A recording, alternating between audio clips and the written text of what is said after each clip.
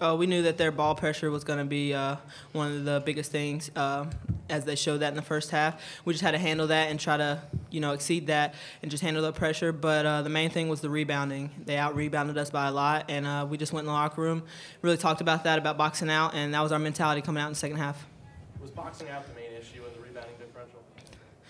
Yeah, definitely for sure. We didn't really put bodies. We were just trying to out-jump people, and us being so small, we really can't do that, especially in the Big Ten. So if we do it now, it's going to carry over in the Big Ten, so it's only going to help us. You guys went on an 11-0 run to end the half. What was the difference? I think we were just really working together and moving the ball around. I think we were getting some inside-out looks and just doing what we practice and practice. So I think that's what really got us going, and then that led off into the second half as well. Larryn, you kind of shot 1-3 really late there in the shot clock. Was that something you guys were trying to do, pass more around, or is it just one of those you're just giving up? Oh, I was just trying to get it up because the clock was running down, and usually she wants us to drive, so I think she was a little iffy on me shooting that three until it went in. So, it was kind of funny. Man, I think you caught a pass from Jess that was pretty threading the needle.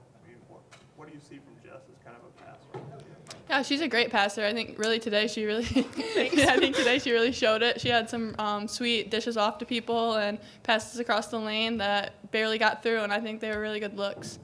Jess, what gives you the confidence to kind of throw a ball in there? Well, my post on the inside, really anybody who's down there working really hard to get position. And I know if I throw that pass, they're going to be able to hold the person off and make the catch. They make some great catches, and they work really hard for us inside.